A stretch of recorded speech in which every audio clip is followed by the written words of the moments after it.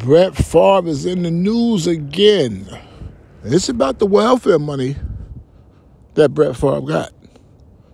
Now, he owes the state of Mississippi $730,000. Now, Brett Favre said, look, I don't know where the money was coming from that they gave me to build a facility or a volleyball court at Brett Favre's old school, Southern Mississippi. Now, Brett got a total of $1.1 million. He paid back $500,000. The state of Mississippi wants $730,000 that's owed to the state of Mississippi.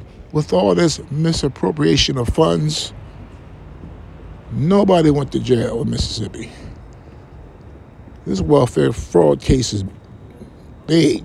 Now, you did have some people plead guilty. I don't know if they did jail time. Also reports Brett got $5 million of funding for Southern Miss, the volleyball arena. I don't know how true that is. I don't know if he got the whole $5 million. But I do know in the state of New Jersey, jokers will go to jail. Getting this much welfare money, fraud, I wouldn't call it misappropriation of funds.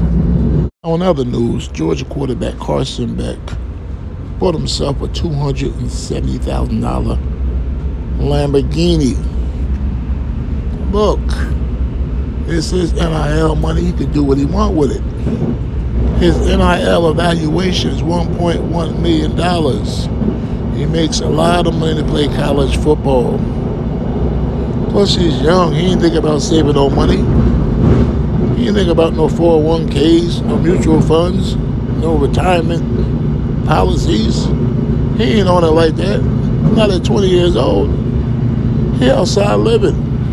And most of us would be doing the same thing if we had that kind of money at 20, 21 years old. He'll think different when he gets older. He'll wisen up, get smarter, mature. When he gets 30, 40 years old.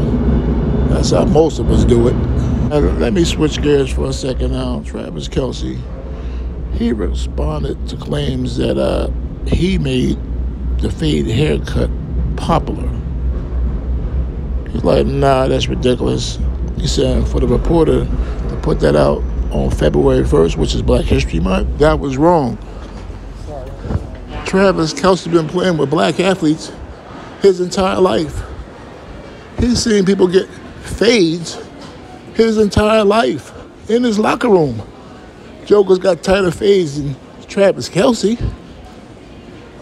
My father had a fade back in 1956. 85% of the people living in the Northeast in the 80s had a high top fade. In the early 90s had a high top fade. Had steps with fades. Black men been getting fades. Black boys been getting fades since they had barbershops. But it doesn't surprise me because when blacks do something, people want to take it. They want to imitate it. They want to claim it as their own. Dude, half the things that we use every day to make our life easier, blacks invented. They hardly ever get any credit for it. It is fleeced, taken from them, and they end up never getting the monetary compensation for it, what they invented. Now, if we didn't invent the faded haircut, we sure enough made it popular. That New York Times reporter needs to do her homework, her research. Look at some videos, rap videos in the 80s and 90s. Because she's straight clueless.